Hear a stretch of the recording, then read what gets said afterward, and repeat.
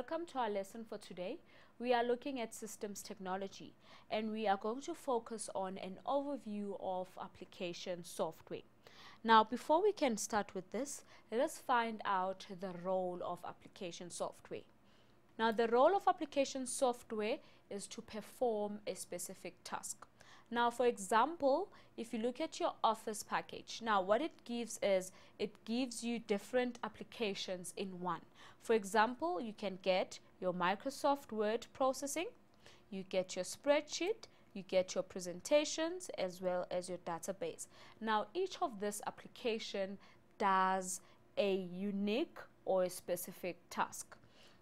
You also have productivity software where you get some versions for mobile devices, which we call mobile software.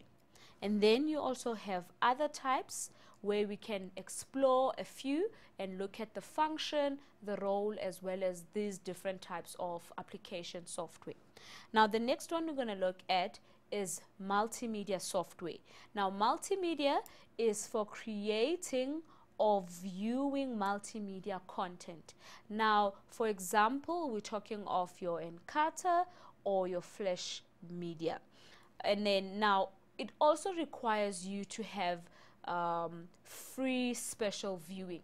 So it allows you to actually view this content by just getting the images together with video as well as text. Another example is communication software.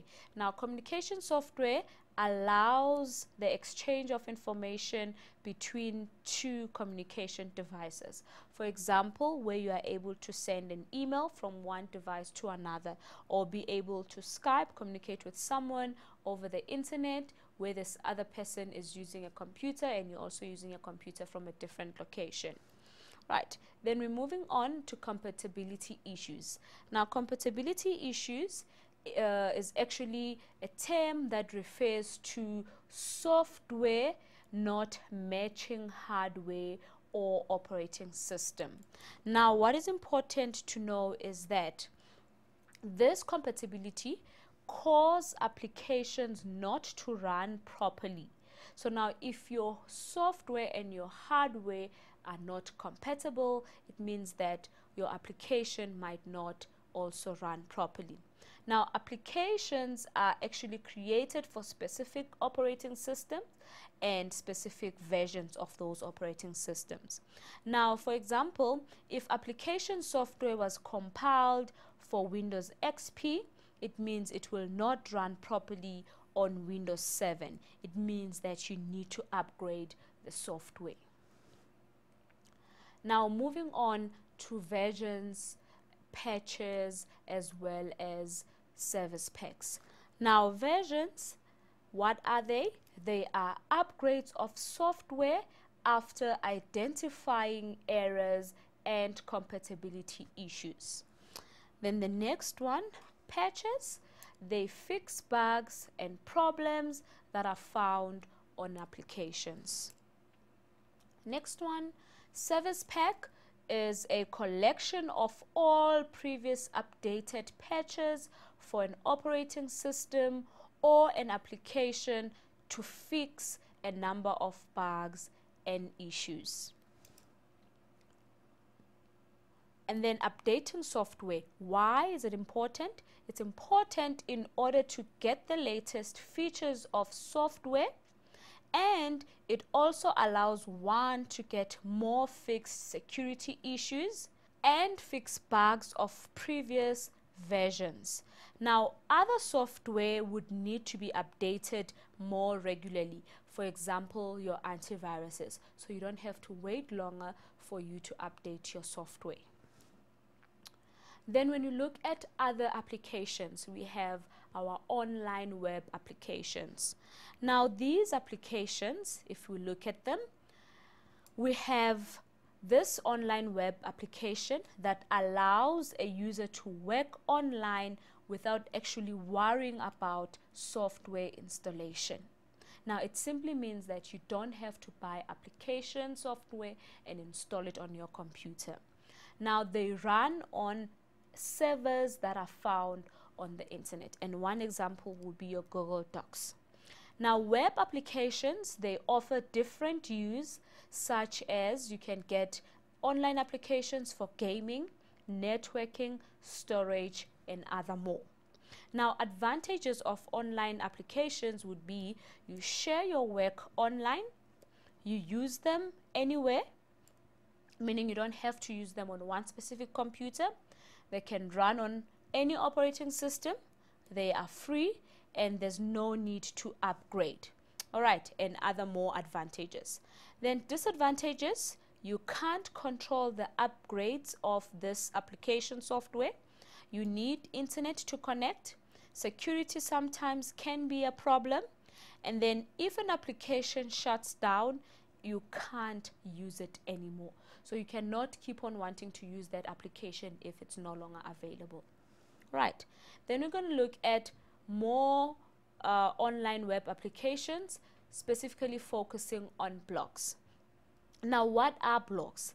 Blogs are applications that provide an online diary. So now this actually allows you to do what?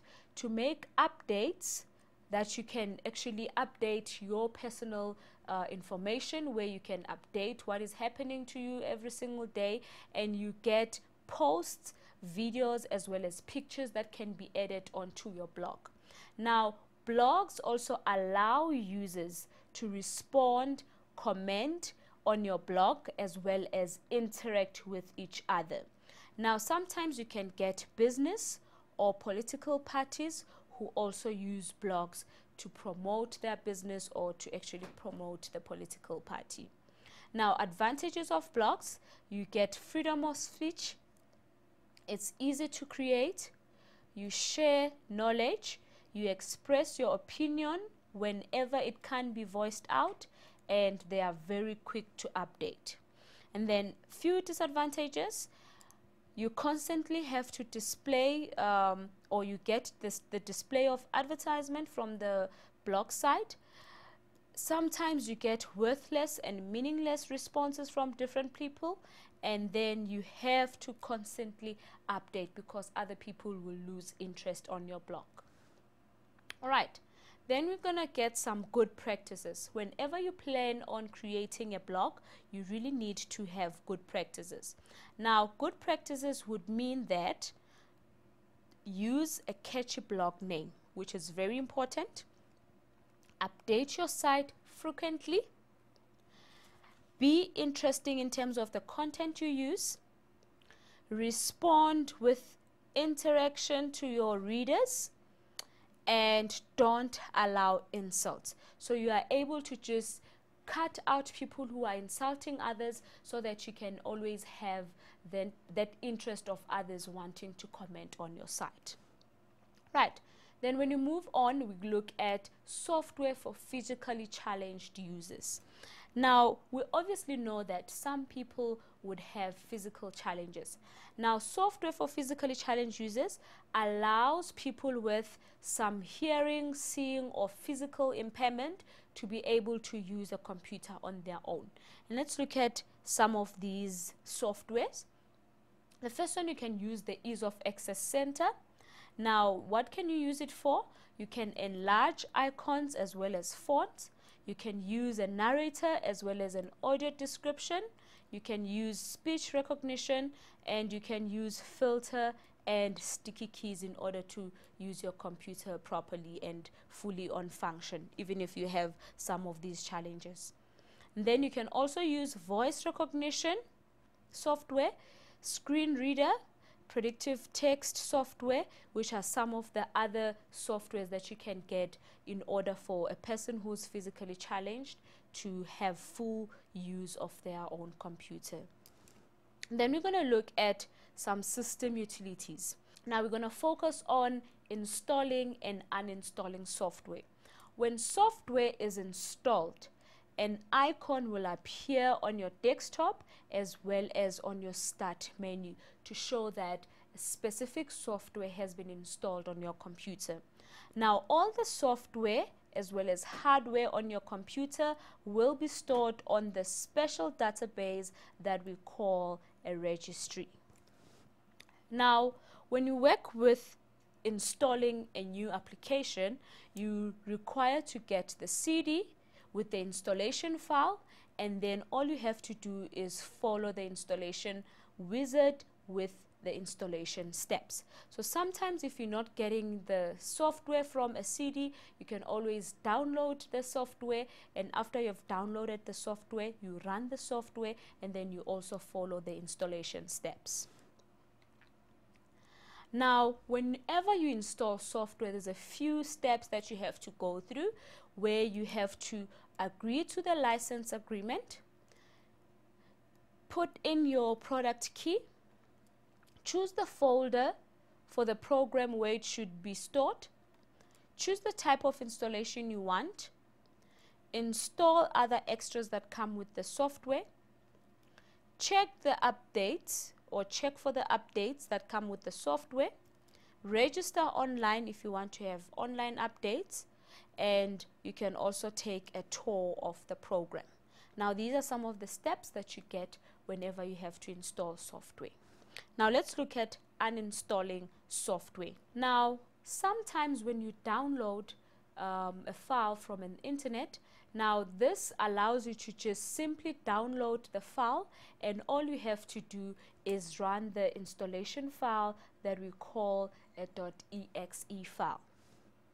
Now, when you uninstall software or uninstall an application, you can do that by actually going to the control panel and opening the programs and features.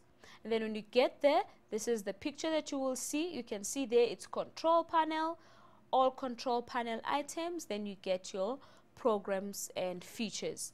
Now, this is a way of ensuring that an application has been completely removed from the system registry. Now, deleting, all right, which is very important. When you delete an application, you're actually not uninstalling the application, because what happens is it can actually lead to errors as well as problems on your computer. And that is it for our lesson for today on application software.